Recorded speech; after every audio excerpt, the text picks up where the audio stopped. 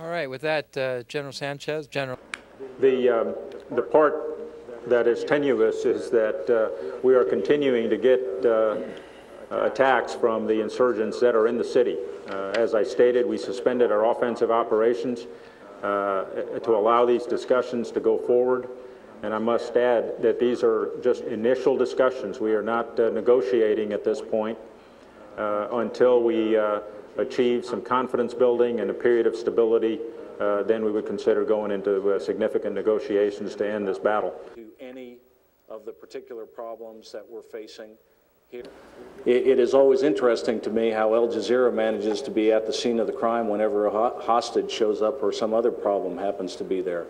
So they have not been truthful in their reporting. They haven't been accurate, and it is absolutely clear that American forces are doing their very best to protect civilians and at the same time get at the military targets there.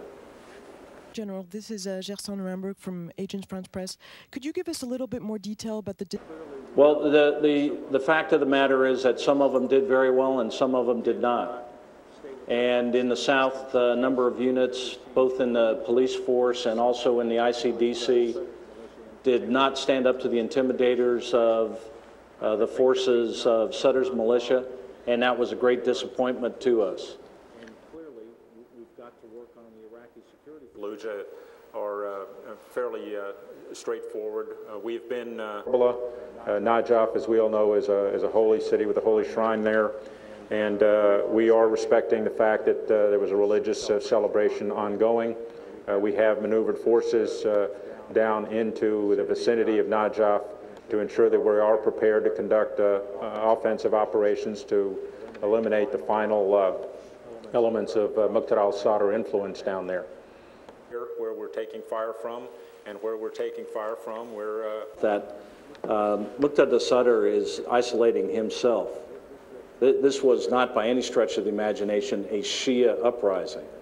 And it's a combination of some military action on our part, but probably much more importantly, very, very important Shia political action that's isolating him and showing people out there that a person such as Muqtada al-Sadr, who's anti-democratic and attacks the people of Iraq and their institutions, won't be tolerated. We're applying the military force necessary to assist. Clearly, there are indications from intelligence folks that there are some Iranian activities going on that are unhelpful, as the Secretary put it. He's absolutely right.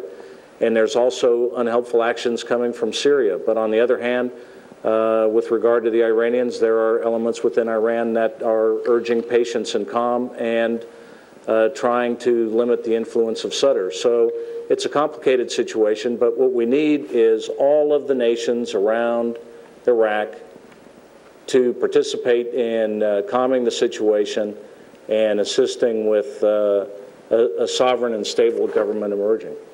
Modify the program. Training and restoring credibility of the Iraqi security forces, is that becoming a